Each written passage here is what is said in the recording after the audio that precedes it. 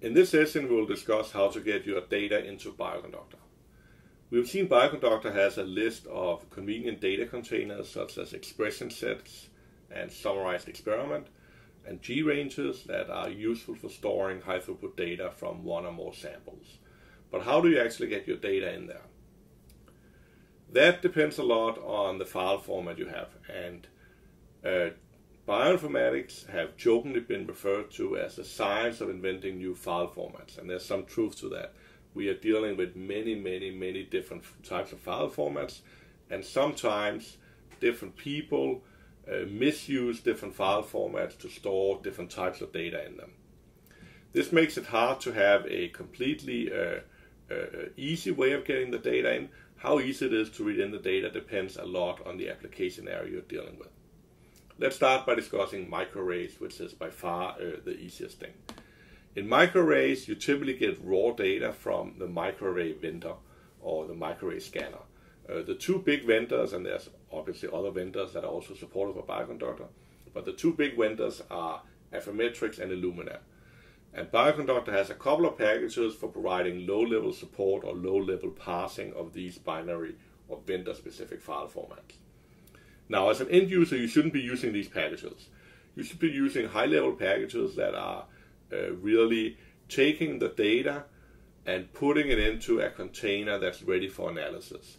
The classic examples are Affy, which is an old package for analyzing gene expression data from Affymetrix.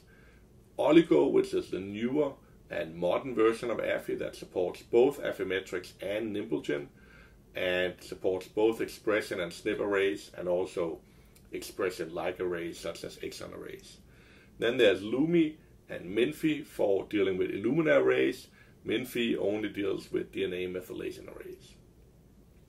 If you use these functions, there's usually one or more functions in these packages that just reads a directory full of files and put it into a ready to work with a container.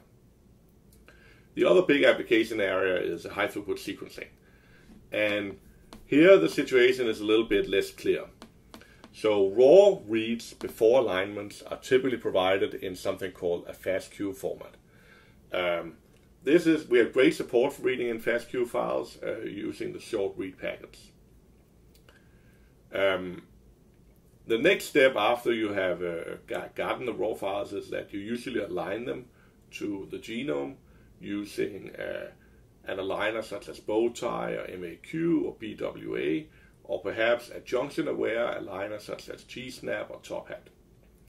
And storing aligned reads, for storing aligned reads, we have a versatile BAM format, BAM or SAM. One is a binary version of the other. These are being read, we have access to these files through the RSAM tools package. Now, FASTQ, BAM, and SAM files are fairly raw files. They're usually still a bit far away from being ready for giving the data in a form that's easy to do analysis.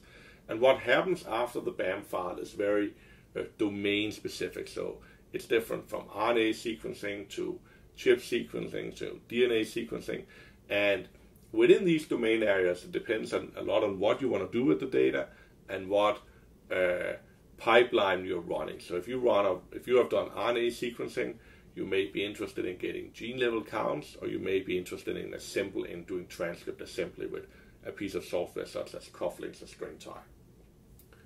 And how you deal with these things is quite different. The type of data they produce is quite different from each other, and yeah. So what you need to know is you need to have a set of versatile tools that can read in different file formats and put it into a form that you want. And for next generation sequencing, the RTrack layer package is usually very useful. It supports BigWig and BigBed files, which we have seen before, and there are many domains where these files feature heavily. Then we have VCF files that is used a lot when you have done genotyping, VCF and BCF, and there's a whole package called variant annotation that deals with this type of file format. Finally, we have text files. A lot of pipelines produces text files, and it's up to you as a user to write a parser or to read in these text files. And hopefully most of the time it's really easy to read them in, and sometimes it can be a real pain. So the main workhorse for reading in rectangular data in text files in base R is called read.table. It has a lot of arguments. There's a lot of help pages on the internet about it. You can usually read in files with a lot of pain with read.table. I want to draw your attention to two recent developments. The reader package that has a set of versatile functions, and the data table package that also has a very fast function. The reader package is a little slower than data.table, but in my opinion it's a little easier to use and a bit more versatile, so that's what I would recommend.